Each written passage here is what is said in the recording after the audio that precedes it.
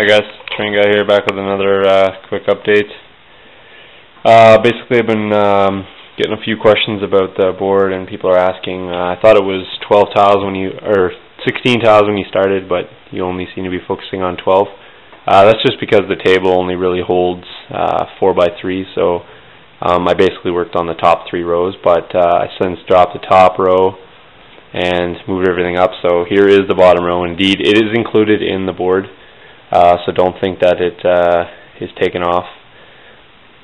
As you can see, that's basically where you've seen up to. So all I've done now is just extend the painted sections.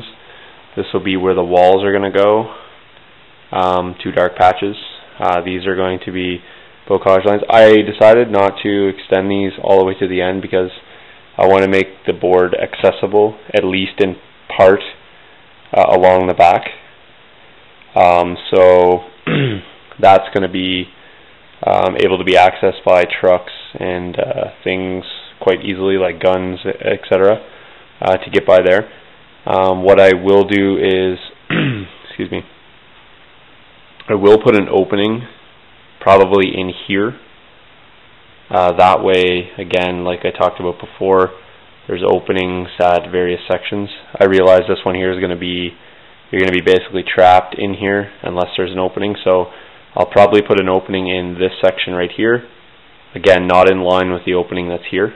So we'll put one there, allow you to access this area via truck. This one here is just going to be only accessible by tanks or infantry. No trucks can go in this one. And then here again, there's an access here. So I don't think that's going to isolate too much of the board. So I think that's fair. This one here is going to be bordered by walls. So again, you just got to be, you got to suck it up and deal with it.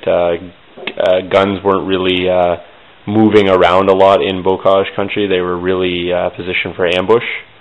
So basically the setup is where they're going to stay, and you need to set them up in a way that you can maximize their range. So I extended this little bit out here, and I thought that would be a great spot to put a gun sort of facing or guarding this sort of access point of the road.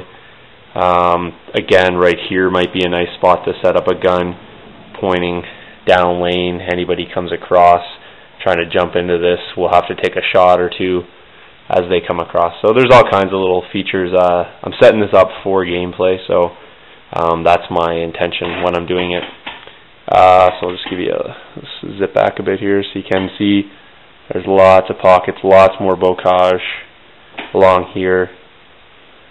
I just want to finish saying that the unpainted part, as discussed before, that'll be the road. So that's going to carry up through. While I was off camera, I actually put in a few of the other sections. So here's the remaining bocage, and here's the opening. I decided to make it a gated opening, so there would be a small gate across there.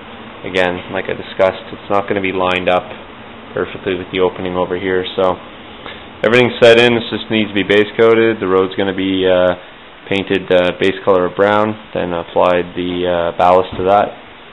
And I'm going to continue with the bocage here and go from there. So that's the update, and stay tuned for the next part. Cheers.